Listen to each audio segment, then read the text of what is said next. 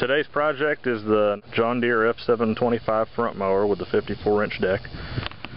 The F725 is the gas-powered version of this lawnmower. F735 is diesel. Sometimes I wish I had the diesel, but this Kawasaki motor in here has been absolutely perfect. I wouldn't trade it for anything. The only actual work I've ever had to do to the engine is the valve covers, which are plastic. I ended up replacing those as well as the little O-ring seals on them. They were starting to leak oil. But other than that, it's just been regular maintenance, you know, plugs, air filter, oil changes. I think I'm on my second battery. But the work needing to be done right now is all on the blade deck. I haven't been able to use this mower in, I think 2 or 3 months. I've been stuck cutting grass with the horrible little Troy-Bilt over there. It takes me about 3 times longer to cut the lawn with that than it does with the John Deere. But I've been having to save up money for the parts. Basically, it's just I had a bad spindle, and while I'm at it, you know, I went ahead and bought a new idler pulley, because that one was just, the bearing has gone out in it, and it's, even though it would spin free and everything, it was just getting real hot and making a loud racket the whole time I'd mow. So it's definitely time to replace that. I went ahead and bought a new belt as well as new blades. And the lawnmower only has, I don't know if you can see that, 609 hours. And that is correct. This lawnmower was leased to a car dealership for the first 3 years of its life. Of course, brand new, it was over $9,000. And I bought it after they turned it in and leased a zero-turn lawnmower for their car dealership. I bought it for $5,700, I believe it was. And I mean, I've used it mowing some lawns here and there as a side job, but never full-time, so hours have been pretty low. And ever since I've been driving trucks for a living, it's just basically been cutting this 1 acre yard here.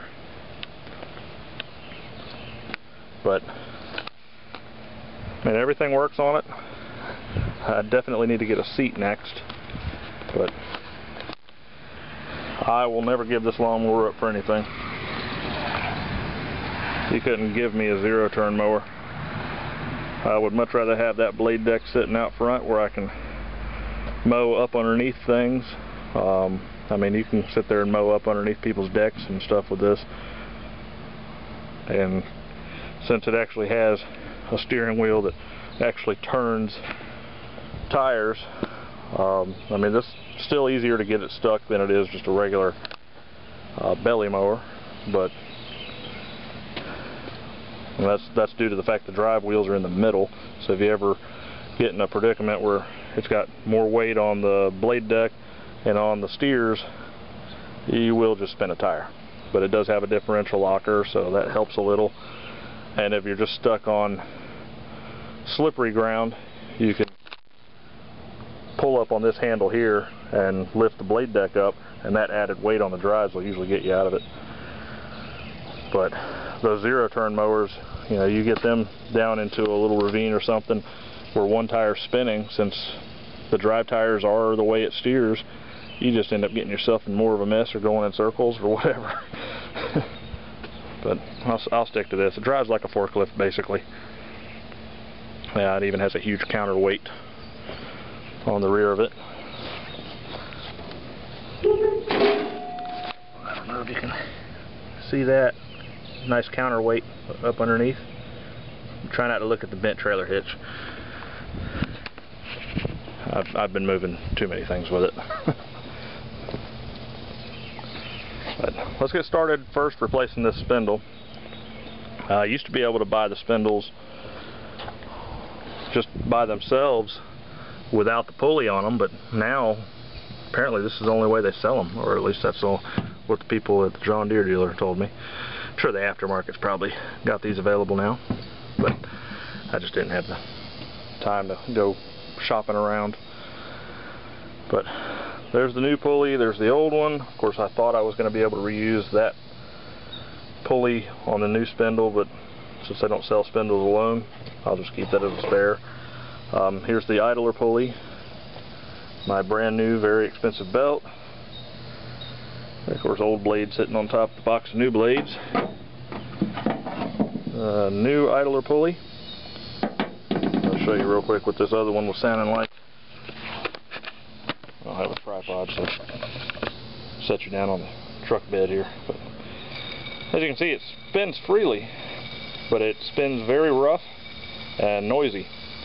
And this thing would get scalding hot when you're mowing. Also make a horrible racket the whole time. And let's see, here's the new one. Of course, it doesn't spin as free, but it's you know, nice and smooth and everything. So, being that this is the original, it's lasted from '97 until 2012. If I can get that much life out of this one, or even half of that, I'm happy. But go ahead and get started installing the spindle and idler pulley, and then I'll get to that belt. And then after that, I'll install the new blades. New spindle and new idler pulley are now both installed. Now I've just got to remove the belt and replace it with a new one. Then we'll raise this blade deck back up and install the brand new blades, and I'll be ready to cut the lawn. The new belt is installed. It's actually easier to install the belt if you remove the blade deck from the lawnmower, but I just leave it on. So, like I said, it's a little harder to do, but faster time-wise. So, as you can see, new belt's on. Now I'm going to go ahead and install the new blades.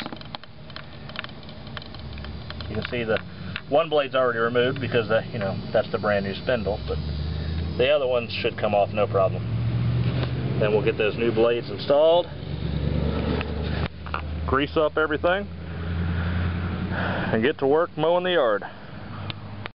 I just finished installing the brand new blades. It's very hot out here, so I took a couple breaks, but I did have to heat up the other two bolts for the blades and then hit them with the impact wrench, and they came right out. So, and of course the brand new one was no problem whatsoever installing. But now I'm going to lower the jack down and go ahead and grease the spindles and everything up, put some new fuel in it, and get started cutting the yard.